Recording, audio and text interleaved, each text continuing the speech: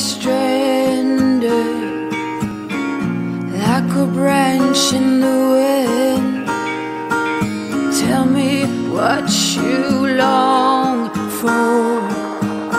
Oh, I want what you. Season 2 finds Captain Lexi alone on WildChild in the Abaco province of the Bahamas. She sails WildChild alone from Marsh Harbor out to Fowl Cay. I'm not sure, but maybe life is about facing our fears. Through whatever circumstances, I'm certainly facing one of my biggest fears. But my confidence is growing. WildChild's under control and going in the right direction. Okay, so I'm nearing the place where I want to anchor, but I'm still a mile out, but I gotta give myself time. I just furled my Jenny using my secondary winch. I just figured it's easier to put it on the winch and use that mechanical force to get leverage on it than to try to do it like by pulling manually. So now I gotta get the mainsail down. So I just got the engine turned on. We'll slip it into gear. Get the wiggle out. And then I gotta go to windward to get the mainsail down before I run out of water. WildChild has a 2-blade folding propeller on the end of her prop shaft. They're not geared though, and sometimes one blade opens and the other doesn't. So you have to sort of push it forward and reverse to get them both to pop open so you don't get that awful vibration. There we go. With my good friend Otto doing the steering and the engine doing the propelling, I run up on deck by myself and I'm hauling down on the mainsail as fast as I can to get it dropped into the happy pack so I can return to helm and resume control of the boat as soon as possible. All hail the happy pack, eh? Wow. So it's down. I mean, it's not pretty. But I can, oh, I'm lightheaded, I'm gonna pass out. Okay. Oh boy. I gotta get, I have white spots in my vision again. Whenever I exercise, like from calm to exercise to calm, my heart rate goes crazy and my heart condition makes my life difficult. So, there is a good reason solo sailing is one of my biggest fears, and I tether in all the time, because if I pass out and fall overboard, I'm going to die. Solo sailing is inherently dangerous, and extra dangerous for me. Okay, clean up the Jenny sheet, get the halyard out of the way. We gotta get the boom to center, because I don't want it swinging around on deck. So we have to control the boom. Look at that, sailing by herself one-handed while filming it. And I don't know if I can show you guys. That's Man of War Key, that's the marine park. We're gonna anchor over there somewheres, maybe near that cat. But I have to get in that way and be careful of rocks and stuff.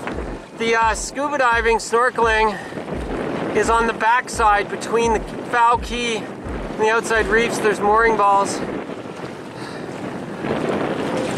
It's a fabulous place to go and worth the effort, as you saw from the earlier,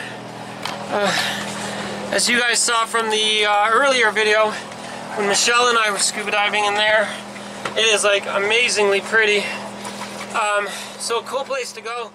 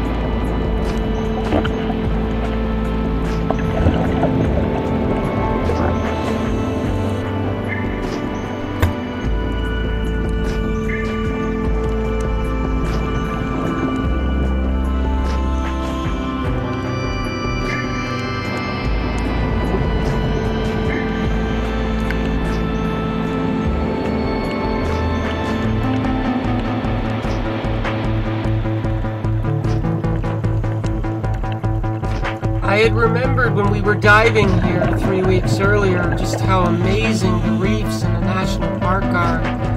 This was spectacular, and today I want to go back there. I want to go snorkeling alone.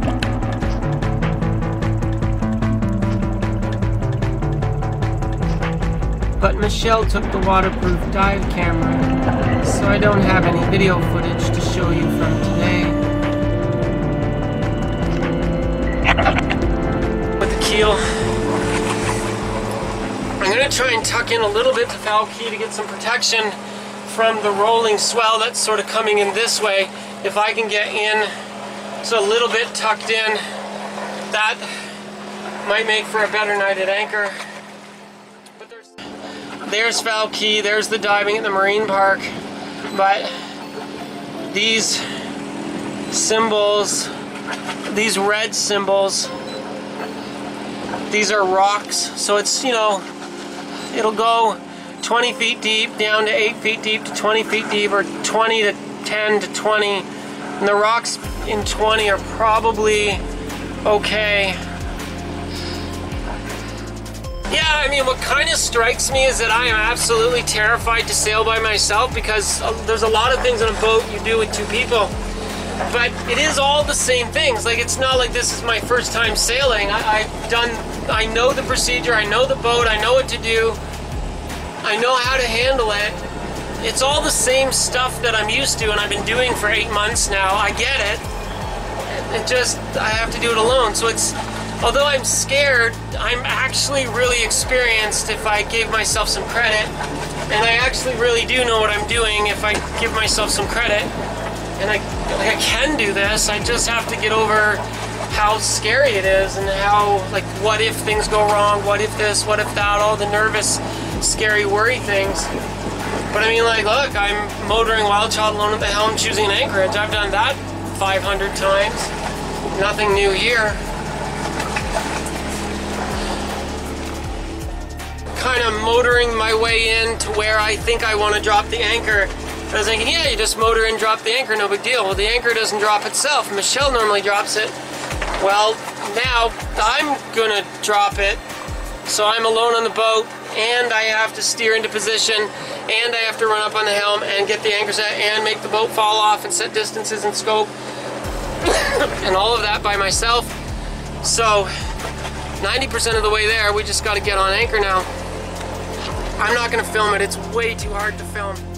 But there was no way I was going to be able to drop the anchor, man the helm, run back and forth, and hold the camera, like do it all one-handed. I am awesome, but I'm not awesome enough to do that one-handed. So it looks like, if you can see on the chart plotter, so what I did is I got myself up, you know, with the tide is plus 3 feet, so I'm in plenty deep water and I'm far enough from the quay. There's Fowl Cay. I got lots of swing room. I'm in a little pocket. I'm hopefully not exposed to ocean swell coming in this way and protected from ocean swell that way. The swell can make an anchorage really rough. And then I had to run back and forth a bunch of times, like neutral, reverse, add chain, remove chain, check the depth, see where we are, running back and forth. But I just finished bearing down on that anchor, and all hail rock now. Like it's set, first time, let it sit on the bottom, give it a little tug, and then you just tug it, and then that locks it in, it goes down.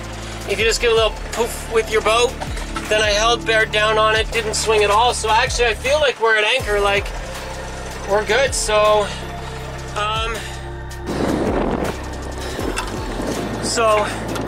to put the snubber on, I just stick the snubber in the chain, and then we're just gonna let it out.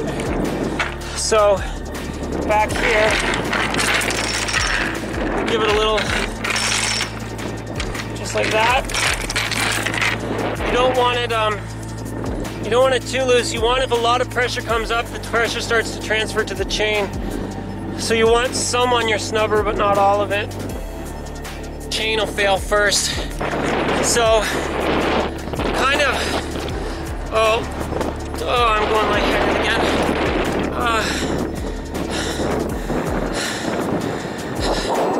It's that army saying, 2 is 1 and 1 is none.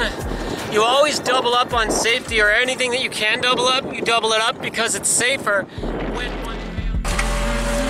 Well, I had food and rest. Now I'm in my ultra sexy wetsuit and I'm gonna go snorkeling.